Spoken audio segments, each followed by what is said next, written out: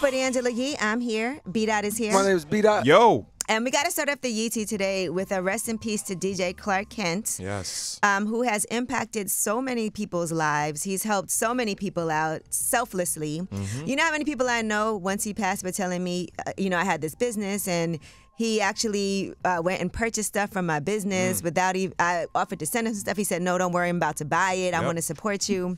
And so many people talk about how he was kind of the stepping stone for them to get on. Even Jay-Z. Absolutely. Has discussed that previously, and he actually did 3 songs on Reasonable Doubt. Yep. On Jay-Z's debut album.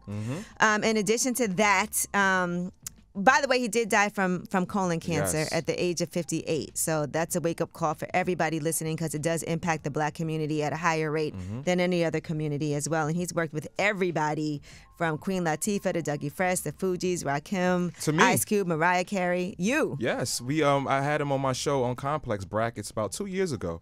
And, whenever you called Clark to ask him to help you with something, he was always there. It's just an insurmountable loss. I hate the fact that we're losing so many hip-hop pillars in their late 50s, from Fat Man Scoop, Mr. C, now this is devastating. Yeah, and he was also well known for being a sneakerhead. Literally had tens of thousands of sneakers. But he also would give them away a lot in the community, and he would do these scavenger hunts for kids to find the sneakers. So that's amazing. I was always mad that I couldn't find them. I was late. You were one of those kids. Yes. All right, so rest in peace, and our condolences to his family. His wife is amazing. His kids, I know they were by his side when he passed away. I also saw that Foxy Brown posted a tribute, because that's her cousin, by the way, and she posted, "My cousin would tell the whole Brooklyn, my little cousin Ing is the best chick to ever do it. He kept me on my bully. I remember the day you pulled up to Mommy's crib with Jay-Z and the white GS and said, spit for him, Ing." And she said the beginning of Bonnie and Clyde. So she did say, last thing you told me was, Cuzzo, the new album must be named Inga. Promise on Baby C, I will honor your last words to me and leave the last song open for you. And then she also revealed a screenshot of that very text. All right. So rest in peace one more time. Yes. And also want to talk about James Franco. He said his longtime friendship with Seth Rogen is over after the controversy that he had in 2021. He settled a 2019 sexual misconduct lawsuit, and he had spoken about this previously and his inappropriate behavior. And here's what he had to say on the podcast that he was on, where he discussed this for the first time, what happened at the school that he had. Here's James Franco discussing that.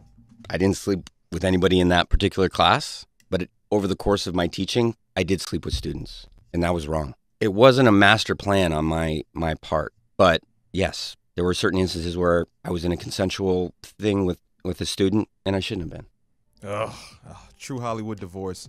I kind of understand where he's coming from, though. Like, if it was consensual, his thinking is like, it's okay, we're all adults, so nothing is wrong. Well, when you're a teacher, and he even said he had no business even having that school. He was teaching acting to these students, and it was a group of women that came together that were like, it was inappropriate. He was sleeping with the students. He had a class called Sex Scenes. Whoa. And he said in retrospect he shouldn't have named it that, and they felt awkward because he was having them film things on camera too. That's a West Coast production. You can't be having Franco off such an acting school. Right, but he said his friendship with Seth Rogen is over. He said we had 20 great years together.